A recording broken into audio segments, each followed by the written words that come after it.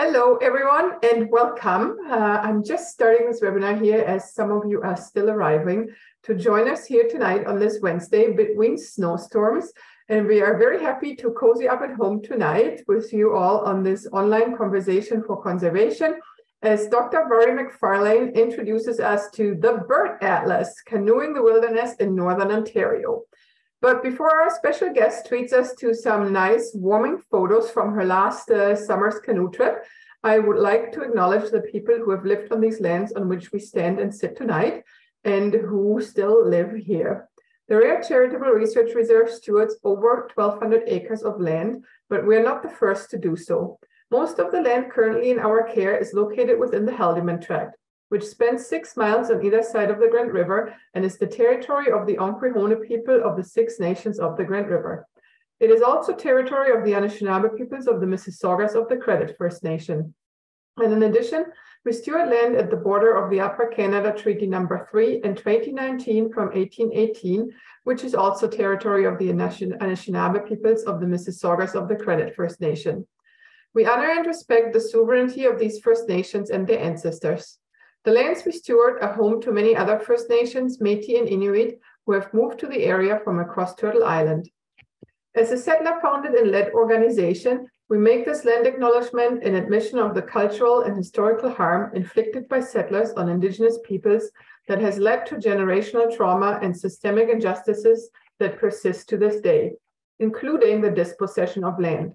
We acknowledge that the land we live on, work on, and derive benefit from were taken away from the original stewards, and it's our goal to restore that connection and to work towards building ethical, reciprocal relationships with the local First Nations of the lands where we are situated.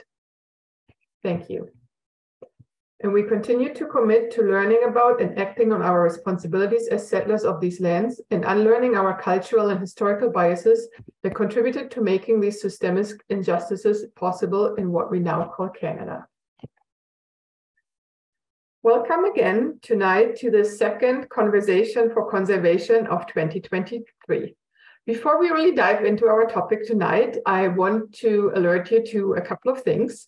If you really enjoy this event, I just wanted to let you know that we are currently running our first ever 50-50 raffle to raise funds for our research, education, and conservation programs. And there's still time to make a contribution because the draw is not until Friday at 3 p.m. So right now, the total pot has passed the $2,500 mark. Whoever the winner will be, they can take home half. So this is getting quite lucrative. And there's still lots of time to purchase tickets. You can visit rafflebox.ca/raffle/rare. And every ticket purchased, of course, increases the jackpot and increases your chances to win, and also increases the funds raised to protect our natural spaces here at RARE. So it's truly a win-win situation for everyone. And if you're over 18 and a resident of Ontario, please go check it out and buy some tickets. And if gambling is not really your thing and you'd rather make a straight up donation, you can do so as well if you click the donate button on our website.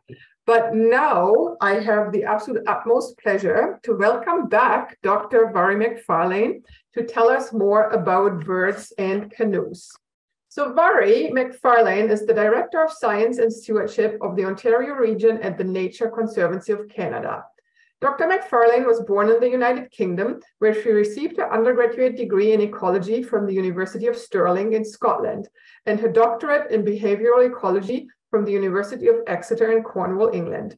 She has worked as a conservation biologist for the Nature Conservancy of Canada since 2008, including coordinating field-scale restoration of various habitats throughout southwestern Ontario. In addition, Mhairi is also an avid camper who visits remote locations by canoe as part of her research work.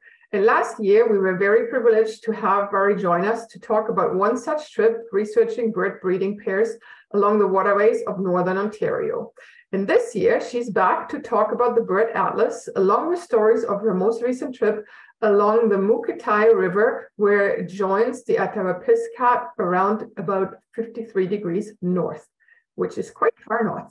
So welcome back, Mhairi, and the floor is now yours. We very much look forward to your newest and latest stories and photographs. Thank you. Okay. Well, thank you so much for having me back. It's a real privilege to be here, talking about similar but different from what some of you may have heard last year. This is a slightly different adventure with a bit more focus on the bird data collection. So yeah, as you've already heard, we were lucky to spend some time on the Mhairi River in northern Ontario. So I'm going to tell you a little bit about where that is and how we got there and all the fun adventures that we engaged with when we were there. First of all, I'm just going to give you a little bit more of an introduction, a bit more of a sort of context to me as to how I ended up doing these silly northern adventures, but hopefully to make it seem a little bit more accessible to hopefully many of you who might be interested in trying some of this out yourself. As you've heard, I grew up in Scotland. I spent some time in South Africa doing a PhD on birds, and my interest in birds was definitely kindled from a very young age and continued into turning into a research project. And I then moved to London, Ontario in 2006. And as you've heard, I work with the Nature Conservancy of Canada. So I am a professional conservation biologist effectively, but I think my point here is that you don't actually have to be one of them to do some of the things that I'm going to share with you this evening. We only started canoeing in July 2020, so it was a pandemic hobby that we took up, like many other people in Ontario, it turns out. So we're very, very new to this whole aquatic business. But this last summer, we managed to pull off a 12-day backcountry in northern Ontario atlasing trip, as Stephanie said, at 53 degrees north, which in Ontario terms is pretty far north, and I will show you just how far shortly. Yeah, so you might well be like, how on earth did you do that? Like, why did you do something that crazy that early on in your canoeing career? But it is on the back of quite a lot more experience of spending time in the outdoors. And we packed in a fair amount of fairly remote canoe tripping before this last summer as well. So in 2020, our first year, we did quite a few days in Algonquin, like many of you, I'm sure. But then we also went a little further afield up to Quetico Provincial Park in northwestern Ontario. And then last year, those of you that attended my talk with Rare, we did an 18-day trip in Wabakimi Provincial Park, also in northwestern Ontario. But also we've done a lot of international backcountry wilderness mountain stuff. So it's all been very terrestrial up until very recently, but we didn't just suddenly get off our couch and pop into the wilderness. We do have slightly more experience than it might sound, having just started canoeing so recently. On top of that, we've got about 7 days of whitewater instruction in a canoe. So we did a 5-day intensive tandem canoe whitewater course. We've got wilderness first aid and all of these things. So all of these things I'm just trying to kind of set the scene for it being relatively accessible. These are all things that based here in Ontario, it is actually a great part of the world to pick up a lot of these skill sets that can allow you to get to some of these really exciting places, but quite safely and comfortably. So where is this place? So the Mhairi River, I had also never heard of it before it showed up on a list of possible bird atlasing destinations. This is approximately where it is in northern Ontario. So if you look at a map of Ontario and probably zoom out a little bit to make sure you can see the very top of Ontario, then go to this island and then go west, and then that's more or less where the Mhairi River is. It's at about 53 degrees north. I'm based in London, and just for reference, Toronto is at about 43 degrees north. So it's a full 10 degrees further north than what we call southern Ontario. The lands in this area are Cree lands. They're part of the James Bay Treaty 9. And this is, you can Google this and learn a little bit more about it. I would encourage you to do so. But essentially it's an agreement between the Ojibwe, Cree and several other Indigenous nations and the Crown. And it was a huge privilege. As a visitor to Canada, as I mentioned, I grew up in Scotland. I still have a lot to learn about local Indigenous cultures and their stewardship of these lands. So it was an incredible privilege to be able to visit those lands, spend time there and collect some data that are hopefully of help to working out how to continue to steward these incredible places. It was still COVID o'clock, of course, so we didn't have the opportunity to visit any local communities. Unfortunately, we definitely wanted to keep away and leave people in peace. And also where we actually were was a fair distance away from any actual communities at that point in the year. But I'm really hoping in future trips we might be able to meet with people and learn a little bit more directly about how these lands are integrated with these incredible cultures. So a little bit more about our journey. Mukatide River, as I said, is a fair ways away from London. So it was a 2-day drive up to Nakina, followed by a 2-hour float plane flight to the Mukatide River. So it was a fair adventure even just to get there, and it allowed us to see some really beautiful places in Ontario, albeit without getting to stop and look at them because time was short. We then, of course, had to do a weigh-in. So I am not terribly experienced with interacting with float planes, but you have to weigh all of your things so that we know, quite literally how much fuel to stick in the plane and how far the pilot can actually go after he drops us off. So this is the majority of our gear, a bunch of, all of our camping gear, a bunch of camera gear, and so forth, all kind of piled onto this weigh scale. And then all had to fit into this little float plane. It was a group of 4, and we had 2 canoes, and each of the canoes were actually strapped to the outside of the floats of this plane, which you actually can't see in this photo. And this is our team all geared up. This is our last tiny little bit of sort of southern northern Ontario mosquitoes and black flies before escaping even further north to feed more of the wildlife slightly further north. You can see we're already geared up to try to protect ourselves a little bit and save some of our blood for ourselves. If you've not been on a float plane before, it's certainly an interesting experience. You're in there right with all of your gear. It's super, super loud. So it's actually really worth bringing some earplugs, especially if the flight is a couple of hours like ours was. It is a pretty loud experience, but a really spectacular one as well. And then you get this is us being dropped off in the river with its very muddy, scrubby banks, and suddenly that was us kind of having to unload, and that was us for the next almost couple of weeks. However, the view flying into this area was truly incredible. We were right at the southern edge of what's known as the Hudson Bay Lowlands, and this is essentially the largest wetland in Canada. And yet it actually represents about 25% of Ontario's landmass by area, which is really an interesting perspective that you're probably like me, so used to looking at a map of Ontario, and it's basically kind of southern Ontario, maybe up to Sault Ste. Marie, maybe kind of a little bit further. But there's a heck of a lot more very, very soggy wetland well beyond that we often tend not to think terribly much about. So just a quick little video. Hopefully this works okay here. This is, we got unloaded, and our canoes are very messily loaded, as you can see for now, because it was a little bit chaotic, kind of discouraging ourselves from the plane. And then we got to watch the plane take off, which hopefully will work.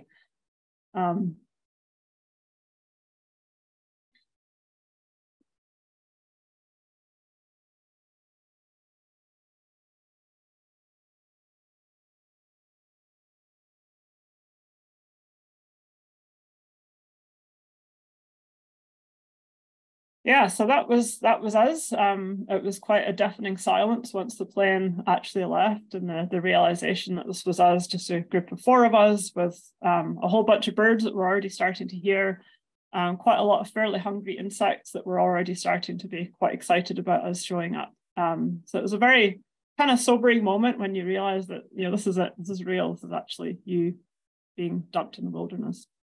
Oops. So just a little bit of a map. It doesn't show up super well, but this is the Mukatide River here. It's a very thin little string of a river up here, and here it flows almost parallel to this much larger river, which is the Attawapiskat River. Now the Attawapiskat River continues out to the east and pours into the sea quite a few days paddle beyond where our final pickup point was here. So we started off just up here at the west end. This is our first campsite.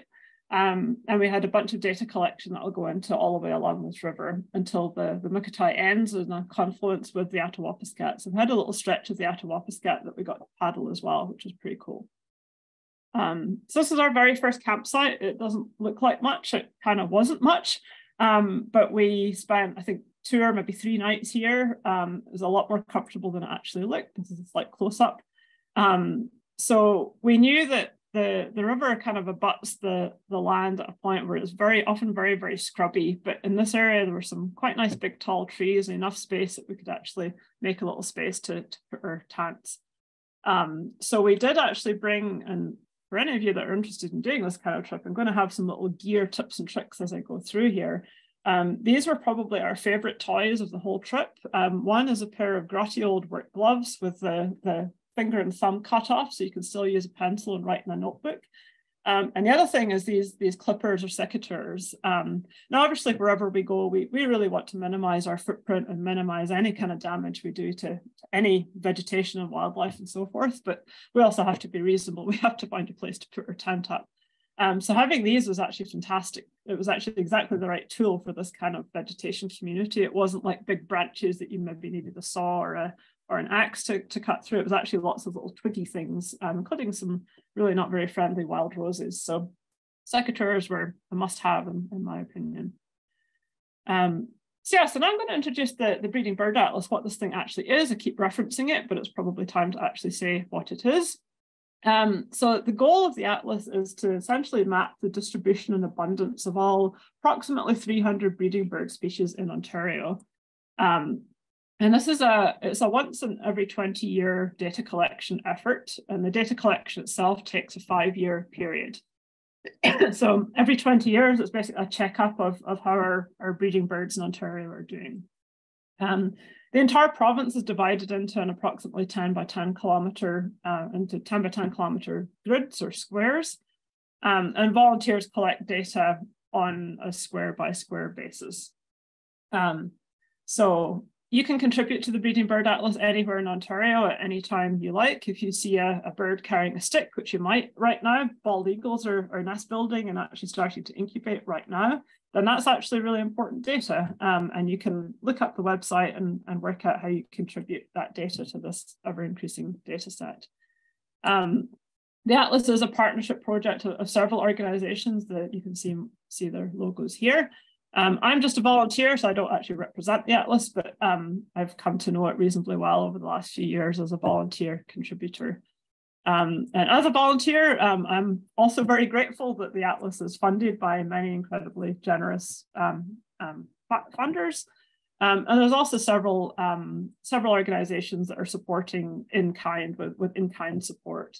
Now, a key example, you'll probably notice Ontario Parks' logo up there.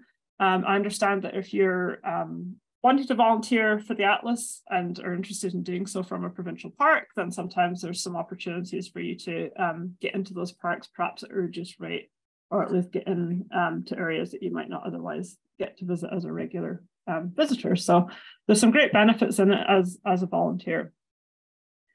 So the plane has left, our canoes are loaded, we found and hacked out our first campsite, so it's time to start collecting data. So across the Mhairi River, we had 3 priority squares to focus our efforts. So that's these 10 by 10 kilometer squares, and we had to spend as much time as we could in each of those 3 squares collecting as much data as possible. Now, the main thing that we were doing was using our ears, listening for birds basically the whole time. Even when we're asleep, it's possible to get woken up by owls calling. Not if you're me, because I think I repel owls, but our colleagues did hear, our friends that were with us did actually hear some owls overnight as well. So there really is no rest for the breeding bird atlaser. So we're hoping to see breeding evidence. So that includes things like, as I mentioned already, birds carrying nesting material or perhaps carrying food, delivering food to their young in their nest. So some photos, these are photos that I took in a square that I volunteer for down here near London. So on the left, the barn swallow on the left has a beak full of mud, and that bird is actually using that to build its nice little nest. And then next door, the American robin had a beak full of nice tasty worms that it was presumably taking to one of its chicks. So these are the kind of things that we would love to see. But there is a reason that these are nice, pretty pictures that I took from Southern Ontario, because quite a lot of Northern Ontario, where we were working, looks a bit more like this. So it's very, very difficult to see really very much of anything for quite a lot of the time, and especially if you're actually having to look at your feet and clamber through this kind of mess. Or sometimes it looks like this as you're trying to find your point count location.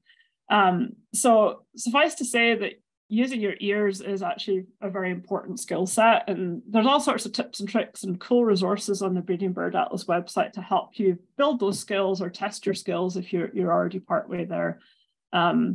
So although we know that we often can't see quite as much breeding evidence as we might prefer in Northern Ontario, then a singing bird in June in the boreal habitat is very likely to be breeding there. So that's kind of the next best thing that we have. So the way that we gather information about that is through what we call point counts. And these little red blobs all over this map here are predetermined point count locations. The idea is that you go to these points and you spend 5 minutes documenting every single species and every single individual of each species that you hear, and also anything that you see with your eyes, should you be lucky enough to see anything. And you can do these point counts from about 30 minutes before sunrise up until about 5 hours after sunrise. And as I mentioned, they're at these predetermined locations. So this is our very last priority square on the Mukatai trip. This is the Mukatai River coming in here up in the top left corner of the photo, and this big river is the Attawapiskat River. And this little campsite symbol, this is where we camped. And all of these red blobs are predetermined point count locations that the 4 of us had to get to in order to do these these 5-minute surveys. And if you're familiar with looking at aerial imagery like this, then you'll already be thinking what we were thinking during our planning, is that looks like a lot of water to have to navigate around. So first thing in the morning, we get up super early, I'll talk about that in a second, and paddle across and then hike through these incredibly boggy bits of terrain like we saw from the aerial photo I took from the aeroplane, and then spend 5 minutes at each of these locations listening for birds. So you'll remember I mentioned it was at 53 degrees north, which does mean that sunrise is shortly after 4 a.m., which in my books is quite early. So we would get up at kind of 4:15, roll out of our tents, jam some food into us very quickly, a Cliff Bar or something like that. Often jump in the canoe and paddle across to where we would then have to start hiking out to these predetermined locations. Which was really hard work. We became very sleep deprived very, very quickly, but the reward was that we got to see incredible sunrises like this in this ridiculously spectacular habitat in the Hudson Bay lowlands, which was just a real pleasure. I will talk about this in a little bit more detail later, but one of the things that wasn't quite so much of a pleasure, you can probably see the large cloud of mosquitoes buzzing around my head here as I'm trying to listen to birdsong. Occasionally it was actually quite challenging to make sure I was hearing every single bird because of the clamoring of mosquitoes in my ears, but you know, that's just part of the fun, right? The other aspect of the data collection efforts is the technology that we're able to use this time around. There's a lot more technology behind the Breeding Bird Atlas than there have been in previous data collection efforts, of course.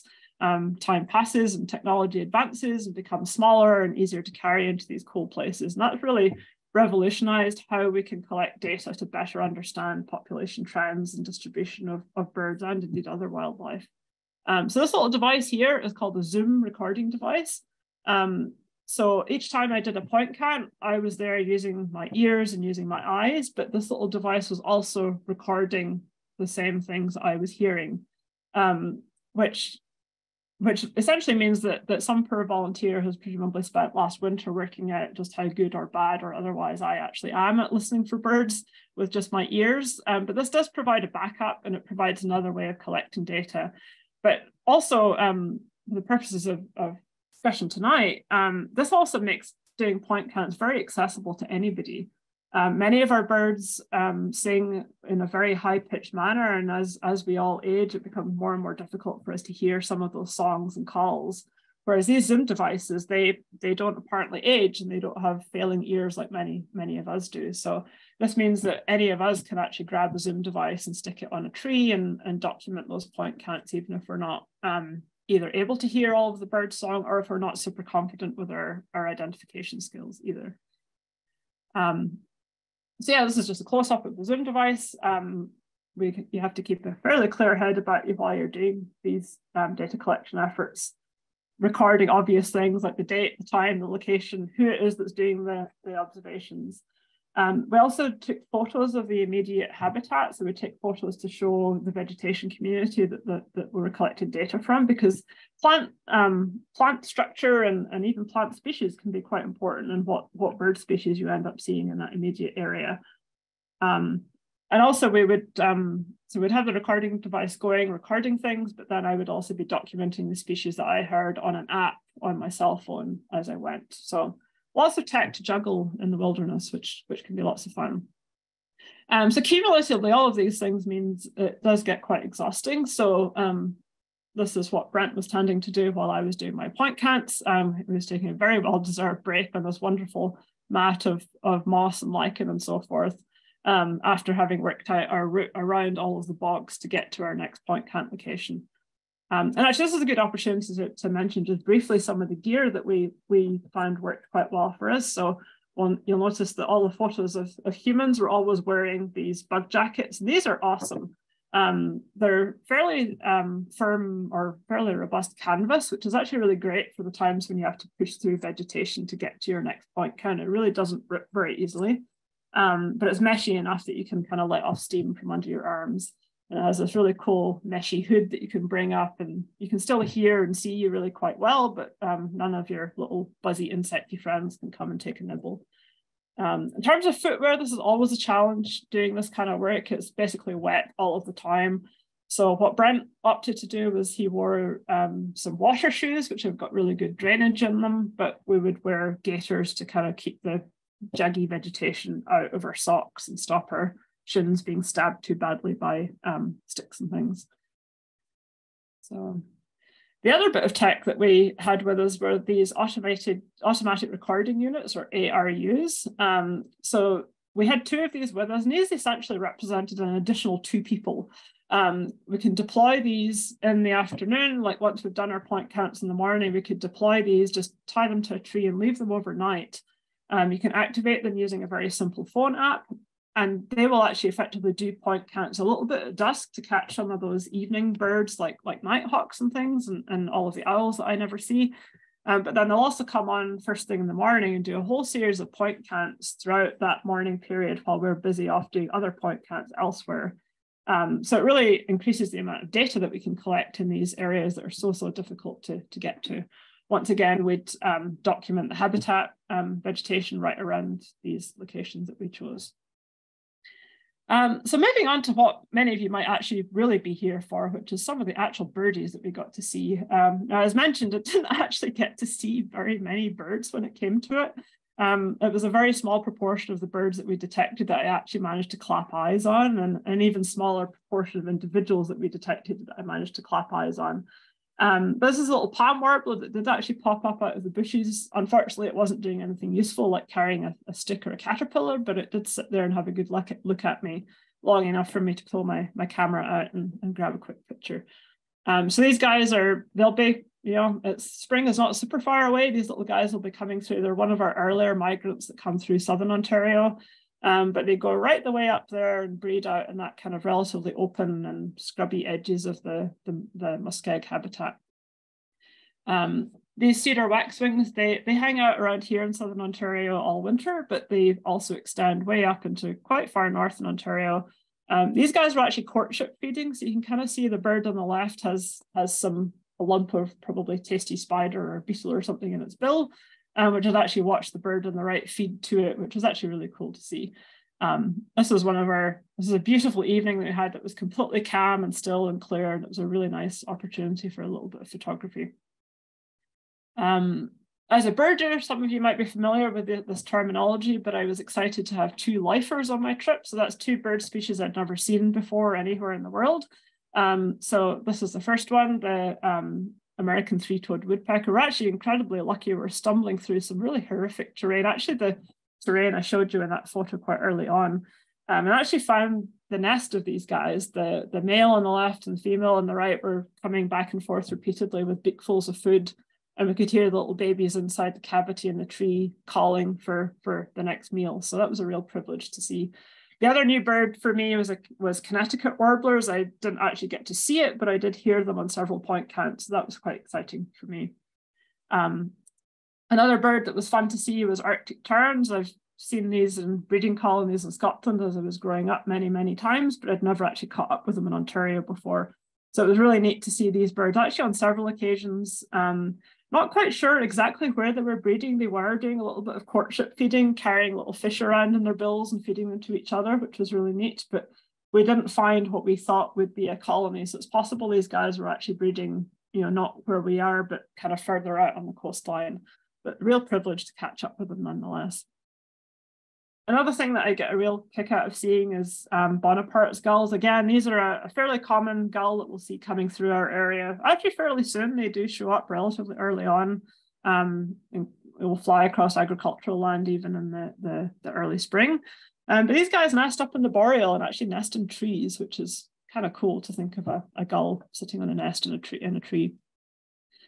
Even more fun is watching shorebirds in trees. I've had the privilege of seeing this quite a few times now, but I still get such a kick out of seeing both in this case, both greater and lesser yellowlegs balancing really, really awkwardly on top of these squinty little conifer trees up in the muskeg. It just seems like they have the wrong equipment to spending time in that habitat. But of course, that's what the Hudson Bay lowlands are so incredibly important for, is actually providing breeding habitat for these shorebirds that some of them migrate incredibly long distances down through the US, through Central, even into South America.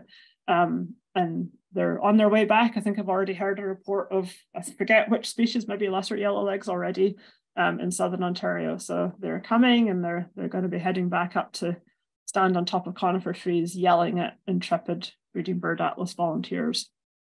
We're super excited to find this little guy. This is actually this little girl. This was a least sandpiper, and she actually had a couple of little tiny fluffy chicks that she had under her wings on the ground.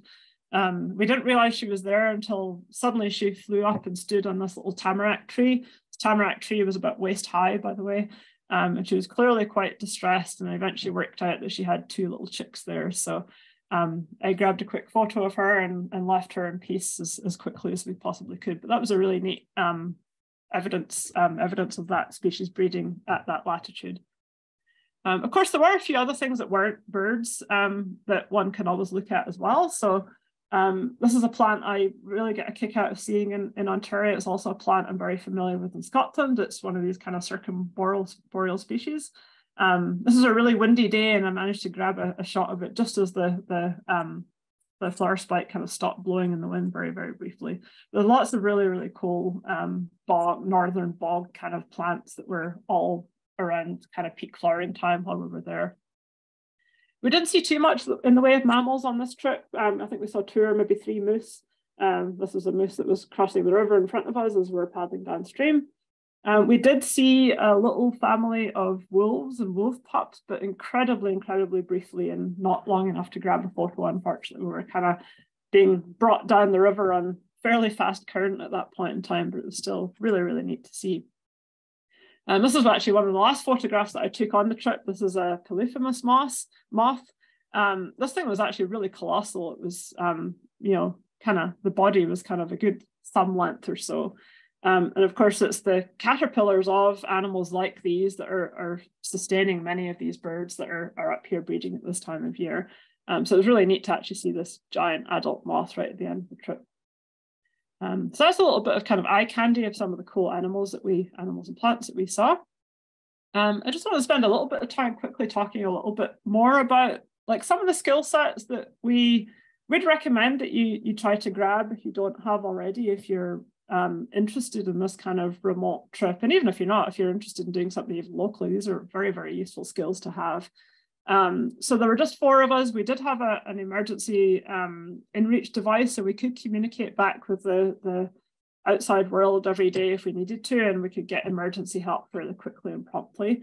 But nonetheless, you're still probably quite a few hours away from professional medical help. So it was quite comforting to have some level of wilderness first aid training and a little bit of experience with that. I've never really had to put any of that into action, touch wood, so far, fortunately. But it's still comforting to know that there's a little bit of training and you have some idea of what to do should we end up in some kind of unpleasant situation. I mentioned also whitewater. There wasn't actually a huge amount of whitewater on this trip. I know I haven't talked a huge amount about the canoeing side of this, This photo is probably one of the more challenging rapids that we came across, and it really wasn't challenging at all. It was probably kind of, we're not very good at gauging class, but probably class 1-ish. There wasn't really a whole lot that we had to steer around, and the water levels were deep enough that we didn't even hit too many rocks. So, but it was still good to have had some whitewater skill set behind us, so we could know how to navigate these things, know how to read rapids and plan a route, and know how we could kind of steer and operate the boat to get ourselves out of difficulties. And there's certainly plenty of places. We've been lucky to do some courses at both Paddler Co-op and Madawaska Canoe Centre, and we certainly had great experiences doing those ourselves. And the other thing is just basic backcountry camping. You're working out how you can get yourself comfortable with the idea of packing your life into a couple of not very big bags and flying into the remote wilderness for a bunch of time, and being comfortable with yourself and comfortable with that concept is something that probably only comes with actually doing it and trying it out and doing it for a couple of nights at a time, and then gradually building up from there until you're really comfortable doing that. But the privilege that you get from doing that is really incredible, getting to spend time in these wonderful places. The other thing that kind of comes with a little bit of experience if you want to go somewhere as remote as this, it's worth knowing that you're able to kind of deal with sort of unexpected situations that might arise. And again, that's really just a time in the wilderness or a time thinking about it kind of a thing. So this was actually a photo of our very last campsite on the Attawapiskat River, our last priority square. We set the camp up, the tents had all gone up really nicely. We were really pleased with how everything had gone. Like the big bug tarp I'll talk about went up really nicely, and everything felt really strong and taut. But then you'll notice how the sky up here is kind of black and a little bit foreboding. So the next thing that happened was our entire camp got completely flattened by a thunderstorm. So it didn't demolish anything quite to the extent that photo shows. We proactively pulled everything down before the kind of swirling winds could do too much damage. But it did break one of the poles for the bug trap. This is it kind of bent over at 45 degrees. So suddenly we were without a tent pole. Fortunately, we weren't too far beyond tree line. We're actually, there's still plenty of trees around. So Brent and George had lots of fun going off and making their own tent pole to replace the one that we'd lost. But just a silly little anecdote of some of the things that can go wrong. This wasn't really a huge problem at all, but it's good to be in situations knowing that you can make a plan to get out of that situation and still be safe and comfortable despite things that might go wrong. And having a little bit of redundancy in the gear that you might have with you is good for that kind of thing as well. So don't just carry exactly the right number of tent pegs, for example. Chuck in a couple of spares just to be sure, that kind of thing. So I've alluded to this a few times, but there were a few insects that were quite interested in consuming some of our blood for pretty much all of the time. It varied from being, let's be honest, fairly brutal to quite brutal to actually possibly extremely brutal. But despite that, yes, I'm still going back this year. Yes, I'll probably go back the following year. There's ways to deal with it. I mentioned already these bug jackets that we have, which are really effective. They really keep mosquitoes from getting in and from biting you. We also have this Eureka no bug zone tent, which is absolutely fantastic. This is a slightly smaller one, but even at that, you can still fit 4 grown-ups in here and cook and eat and get changed and do all of those kind of things quite comfortably. So this was effectively our living room for the whole time for the 4 of us was in one of these bug tarps. And it was super comfortable. We generally run a mosquito coil inside there as well, because the density of bitey things outside was high enough that every time you'd open the door, there'd always be a few that would come back in with you. But we're able to make it really quite comfortable and be able to go about our lives. And the other key thing that even in these horrendously buggy places, it's actually very variable. Some days were bad, some days were fine. Some parts of some days were really, really bad, whereas later in the day was fine. So it wasn't this constant misery at all that you might expect it might be in these kind of latitudes. Just another kind of quick thing is that we were on a data collecting expedition. It was my vacation time, but it wasn't really a vacation. So you do need to kind of keep a clear head about collecting the data and keeping your data in order. So we had a notebook, multiple backup writing implements with us. It was always important to make sure that you knew exactly what day it was and exactly what time it was and exactly where you were and all of those kind of things. And making sure that you knew where all that gear was at all times, keeping things backed up. The thing in the middle is a notebook that I actually wrote my data into. That notebook never left the camp. It was always in a waterproof bag inside another waterproof bag. So the stuff that went out in the field, if I lost it, I wouldn't actually be losing terribly much data at a time. So it's worth just kind of keeping a clear head about you with those things, which can be a little challenging in some of these quite difficult conditions. But the rewards are that you get to spend time with these really cool plants. This is a Mysticini primrose, which is a good kind of Northern Ontario species that you don't get to see terribly often. I mentioned also the ARUs that were also operated with a phone app. So it was actually really important that we spend a lot of time proactively making sure that our various devices and things were charged. So we have this little solar panel that's hanging on the tent here.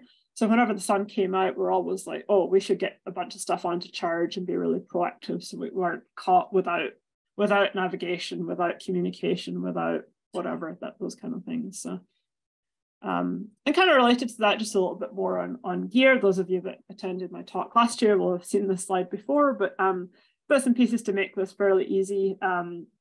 I use my smartphone a fair amount in the wilderness. It's on airplane mode and battery saver mode. There's obviously no cell phone communication in many of these places, so there's no point in wasting battery trying to find a cell phone signal, but you can still use the GPS on your phone. So this is a really helpful thing to use as obviously we have paper maps as well, but as a backup for navigating on that kind of fine scale, we'd use this, we downloaded aerial imagery into our phone so we could see, oh, there's a giant pond over there. We want to walk right around here to get to the next point count. So we could actually use it to navigate on a very small, very fine scale like that.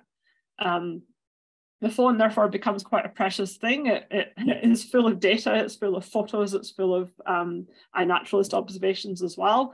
So I always use this lanyard to keep it attached to me or my backpack or something so that it doesn't disappear too far into the swamp if I drop it.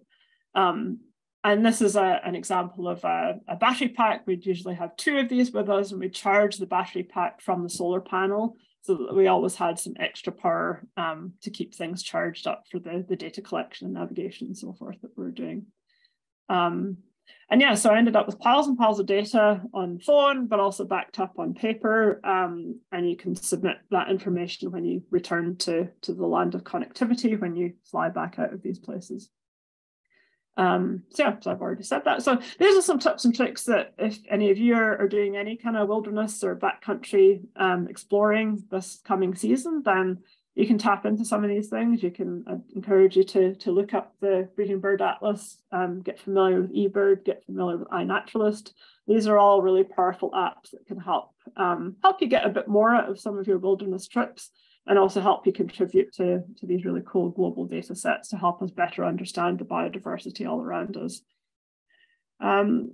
Quick mention of our boat. I know I've not talked a whole lot about canoeing this time, the canoeing itself, but this is the boat that we have. It's an H2O Voyageur. It is a whitewater expedition boat. It's a remarkably light boat. I find it's remarkably light if you get someone else to carry it as well. That's my tip there. But actually for a whitewater boat, it is actually a very light boat, and yet is incredibly robust. We're, as you will have picked up, we're not expert whitewater canoeists yet. So we certainly hit some rocks, and we certainly have bumped and ground our way down some stuff in previous years in really low water levels. And there is the boat is still very intact, very watertight, and we're very, very pleased with it as an expedition boat. Yeah, and I think that's pretty much it. With all of these, I know this is hard work. It's quite an uncomfortable situation in some ways. Like it's buggy, it's pretty remote camping, it's pretty rough, it's pretty rugged. The weather isn't always perfect, but the rewards are really incredible. Spending time in this kind of open habitat is a real privilege, and is incredibly beautiful, especially days like this. It was a howling gale this day, so we couldn't actually do any data collection because you can't hear birds singing when it's really windy. But we could go out and deploy the ARUs and still kind of look for birds that were flying around. And it was just incredible to spend time in this kind of habitat. And on top of that, it was a real pleasure to be able to collect data that can perhaps help inform how we might decide as a society and how Indigenous communities might use that information to decide how to manage the incredible natural resources in these areas. Where we're collecting data was just immediately east of the proposed Ring of Fire development area. So it was interesting to be thinking about that as we're collecting information, as we're thinking about some of the species that call this place home and can't call anywhere else home because that's what they've evolved to use. So it's definitely an important data collecting effort that it's a privilege to be able to contribute to. And with that, I'd be happy to take any questions, comments, feedback, and definitely excited if any of you are interested in signing up for an Atlas trip next year. I understand there's still some spaces, perhaps even for this coming summer, but certainly there's another couple of years of data collection that we still have to embark on. So there's lots of opportunities for you to get involved if you are excited to do so. Thank you so much, Mhairi. That was really interesting. Again, it's so fascinating. We have a couple of questions in the Q&A box. If there are additional questions, it's now time to enter them in the Q&A box so that we can go through them. The first question is, if you don't see the birds and you're just using their calls, how do you determine the number of individuals? Oh, that is a good question. The short answer is it's quite hard. The longer answer is that it is possible to kind of hear, once you get to know bird song, then you know how long that song is supposed to be, you know all of the different parts to that song. So you can be listening out for working out roughly which direction that noise is coming from, and then listening out for whether that song is finished or not. And then if you hear another song from over on your left, then you can probably discern that there's a different bird over there. But it does take a bunch of practice. It is something that is actually quite difficult to really measure how good you have become at doing that. And partly that's what the Zoom devices will start to contribute to now that we're running the Zoom recording devices in parallel with people like me actually trying to do it live. We'll probably start learning what the kind of fudge factor needs to be as to how accurate or otherwise that ends up being. But it's certainly tricky, but it is doable to see kind of where things are coming from. You'd even start thinking about practicing that in a room with people, like how can you discern how many people are in that room, or whether that person's speaking from this corner or that corner. It's kind of a similar idea there. Yeah, that's interesting. Thank you for sharing that. The next couple of questions are more around technology. I think you have basically partially answered them already, but people were interested if you had some satellite phone or radio or other means of emergency contact, and are also wondering what you use for batteries or chargers to keep items powered. Yeah, good question. So we have what are called battery packs. So 2 biggish battery packs. Now each of them can charge our cell phones, I think about 5 or 6 times. So each battery contains like 5 or 6 cell phones worth of power. And we would charge those batteries up. So we'd charge your cell phone, wait a few more days, charge it up again. And when that battery was getting a bit low, we'd then plug that into our solar panel. And the solar panel would recharge the battery pack. And then the battery pack would charge our phone. You can, of course, plug stuff straight into the solar panel as well and charge it that way. So we just had a whole bunch of, again, redundancy is important, a whole bunch of USB charging cables for various different things. So we had, my husband and I, we had a phone each. We have, what else do we have? I have a watch that needs recharged. We had the 2 battery packs. We each had our Kindles for the unlikely event that we had some downtime that we're actually awake for and we wanted to read our books. So the photovoltaic charger we found to be very effective. As long as we're organized about actually remembering, hey, the sun is out, we'll get this thing out and get everything charged up whenever we could, because we never knew when the next sunny day would be. So always have to be proactive. And I think there's another question, about satellite phones. So we have an inReach device. It's an inReach Mini. So it's actually this tiny little electronic box, which also actually we charged off the battery pack. And that actually, it effectively turns your cell phone into a satellite phone. So you can use it to send and receive text messages via the inReach device. The inReach device itself, you can also kind of type little messages into it if you don't want to pair it with your phone. You can also use it to send like a track log. So we have a new one now, and it actually sends our location every 20 minutes or so. So like our family all over the world, we have family in Scotland and family in New Zealand, they can actually track where we actually are from their computers or their phones in New Zealand if they want to. That doesn't take as much power as you might think it might. But again, it was obviously comforting to have the battery pack to recharge it. And obviously the most important thing about that inReach device is that there's quite simply a giant SOS button. So even without any communication, you can hit SOS, and then in theory, a bunch of people come and rescue you, which I understand is in fact very effective. So hopefully that answers those questions. That's great. That's really interesting.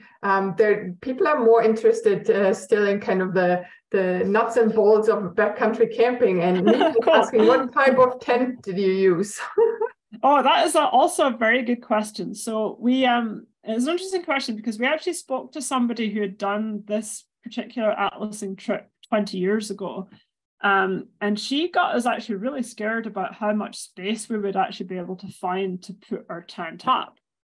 She was very much, it's very thick vegetation, or it's very wet, or it's the river. I guess the river is also very wet. So there's not going to be space for your bug tent. You can't have a big tent. So we actually we have a little 2-person mountaineering tent. It's actually a New Zealand brand. It's a Minaret, MacPack Minaret tent. And that was great. The problem with it was we'd kind of gotten used to having our kind of bigger 3 or 4-person tent, even with backcountry camping, where you can have lots of space and all of your gear inside it. So that was kind of annoying. But we realized that we actually did have a lot more space. I think the water levels were maybe a little bit different, or maybe the vegetation had changed slightly. But we actually did manage to find some quite spacious areas to put our tents up, like you would have seen in those last few photos where we got hit by the thunderstorm. And we had space for our little tent. Our colleagues, Don and George, they each had a tent of their own, and we had the big bunk tarp. So we managed to find plenty of space to get everything up. The problem with our tent was that because we had to get up so early, and because I really like sleeping, I would have to sleep in the afternoon in order to be slightly functional later.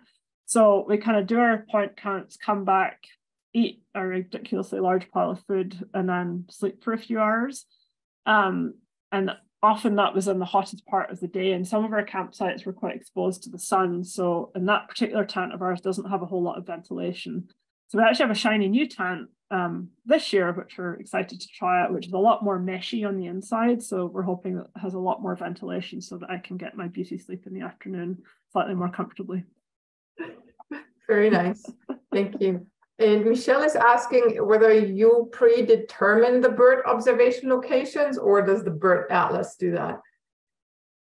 Yeah, the Bird Atlas does that. And I'm not sure exactly what went into that, but they were actually established probably the first Atlas round, so not 20 years ago, but longer ago.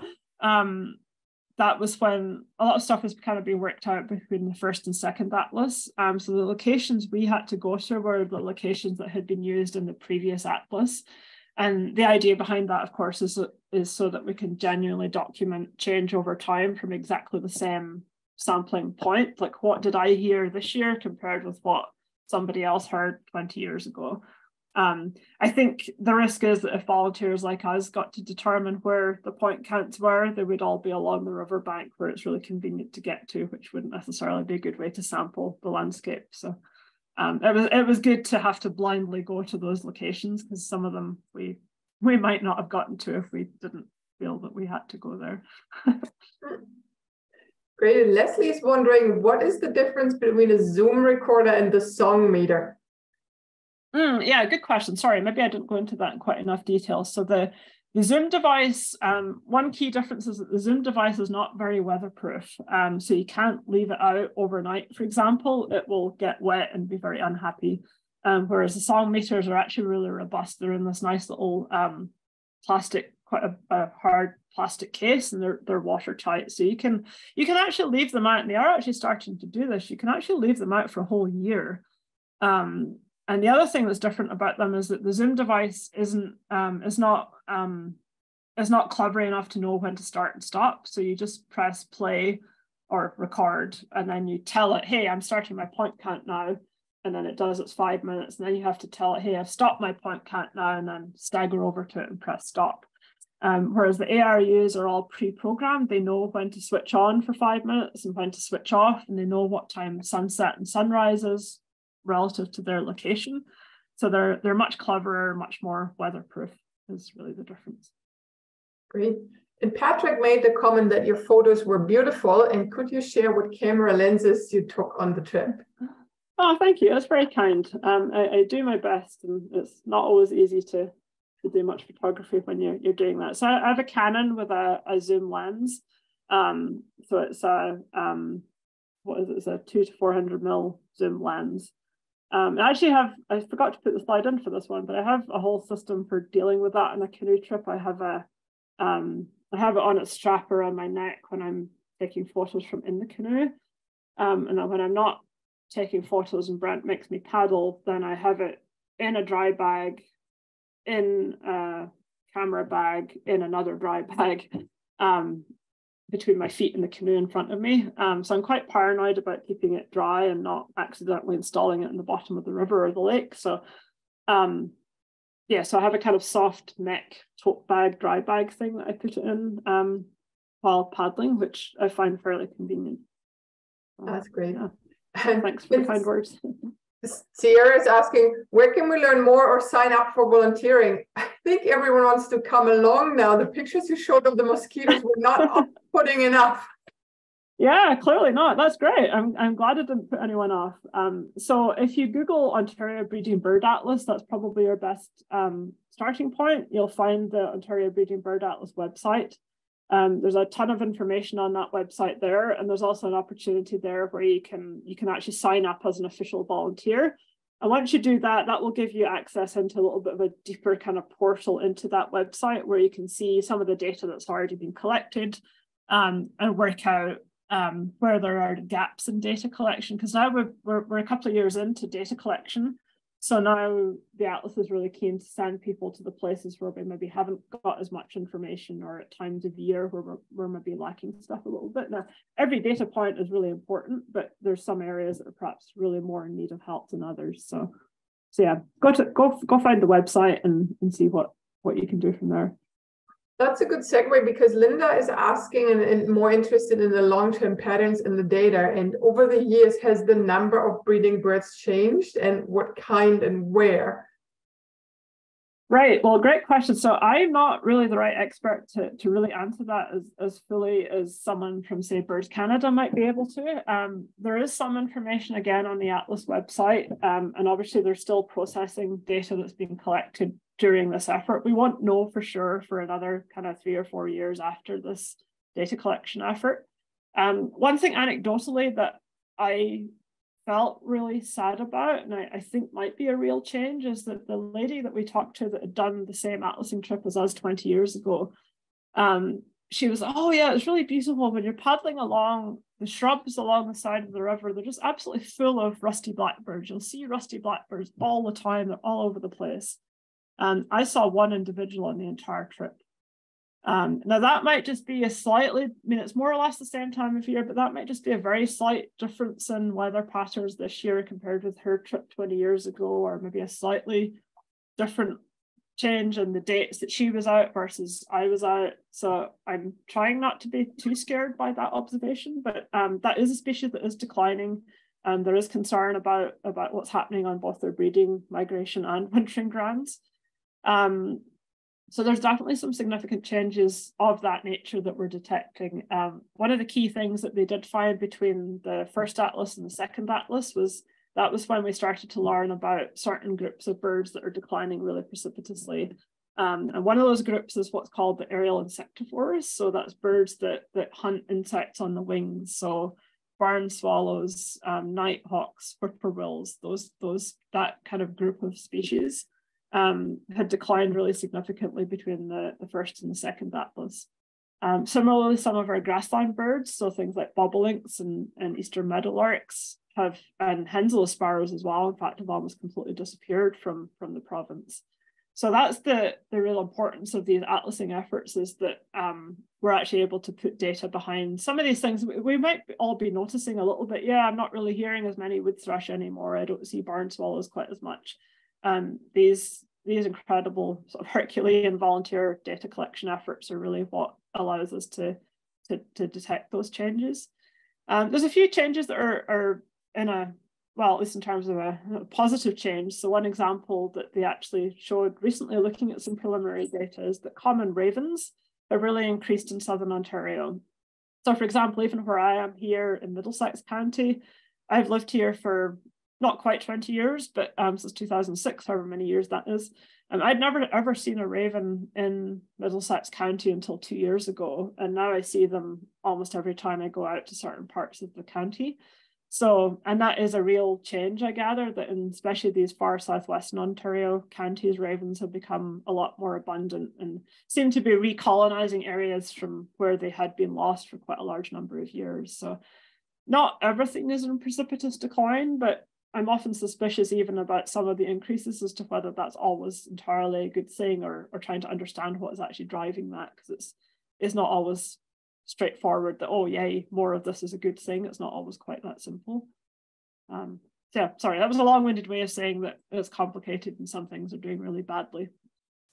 Yeah, thank you, Barry. There's one last question, and it looked very remote after the plane took off. So was it complete wilderness that you lived through, or did you see any signs of human habitation anywhere you traveled? Yeah, well, interesting question. So yes and no. So there were large tracts where we saw absolutely nothing. Like there was no evidence of anyone having camped previously on any of the sites that we camped at. We didn't find any, fire rings or cut wood or anything like that at all. It seemed very much like we were the first people to ever camp there, which I'm sure we're not, of course, but there were no footpaths that had clearly been made by humans. Any little tracks we followed were probably mammal tracks. I did mention that we were really at the eastern edge of the Ring of Fire, and actually so on our flight in, we flew over an absolutely colossal mining exploration camp, which was pretty interesting to see. So it was a bit of the muskeg that had been kind of flattened out and presumably drained to a degree, with a whole bunch of buildings and bulldozers and things on it. So that was actually not that far upstream from where we ended up landing. So that was certainly interesting to see. One of my point counts quite early on, I actually had to stop it because a helicopter flew over, which was not what I was expecting that far north. It was really actually quite disappointing to hear a helicopter, but that was only once. And there was actually one point, our second camp was actually in an area, a beautiful area above the river, and there was actually an old trapper's cabin there. The cabin was kind of dilapidated and it was locked up, so obviously we didn't go in, but that had obviously been used fairly recently. There's a fair amount of garbage at that site as well, so it had clearly been accessed potentially by a snowmobile in the winter, maybe, I'm not quite sure.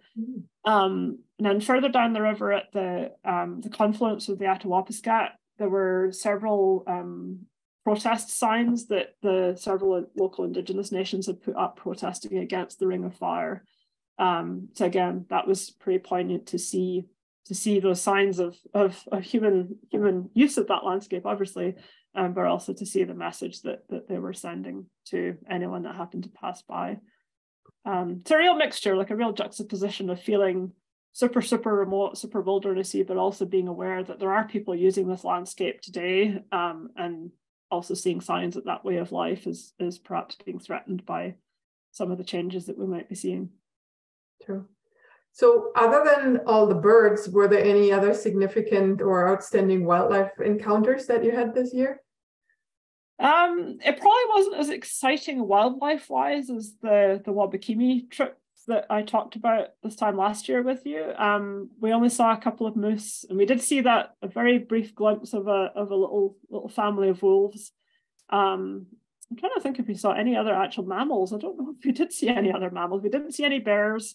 We did find a big pile of bear droppings actually at one of our sites, one of our campsites. We found some caribou droppings, which is cool, but no caribou were attached anymore. A few wolf prints in the silt along the edge of the river, but only that one glimpse of the wolves. Yeah, I don't think anything else. It was more the kind of the sense of wilderness and the big open vistas that were particularly impressive for me this year.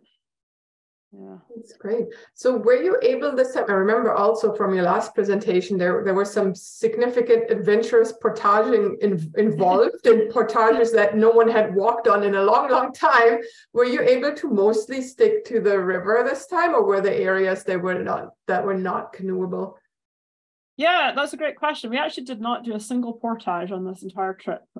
We covered, I think it was about 125 kilometers, and it was all on river. The water levels it was relatively early season, so it was kind of mid-June or thereabouts. So the water levels, I think, were unusually high this spring or last spring, but we were early enough in the season that the water levels were going to be fairly high anyway. And the river, the Mukatai River itself, from a canoeing perspective, it's arguably not a super exciting river to paddle. There were only a few little kind of riffly rapids that we did get out and scout one of them just to make sure we knew what we were letting ourselves in for, but nothing that required any complicated steering, and certainly nothing that we would think about portaging around, which is probably just as well, because I don't know what the portaging would have been like. It might have been quite awkward because I don't know how much that particular river is used.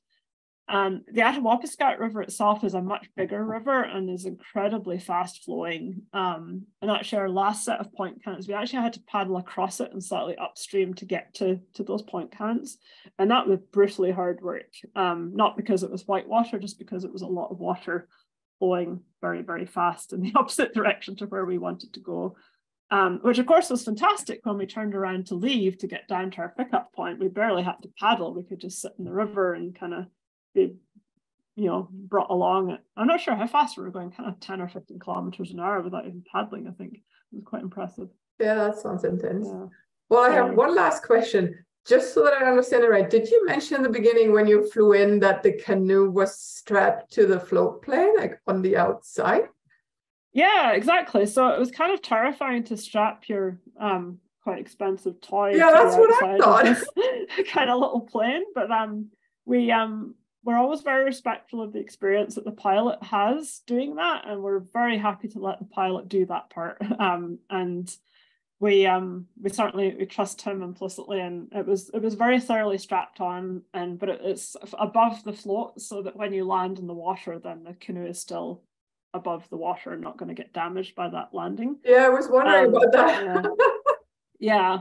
And I mean, it's a float plane, so it can't land anywhere except on water when it has those floats attached. So from that perspective, your canoe is going to be safe. I think it was actually last year in Wabakimi, we kind of joked with the pilot about, oh yeah, how many canoes have you lost doing this? Ha ha ha. And he was like, oh, only one. So we didn't inquire further as to what the story might be about that, but I'm sure it happens from time to time. But these bush pilots are incredibly experienced. We have huge amounts of respect for them.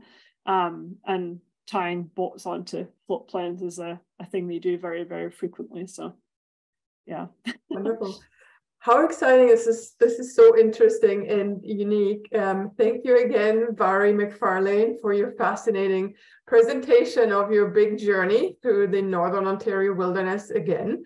The presentation clearly also shows the importance of research conducted up there and here in our natural areas.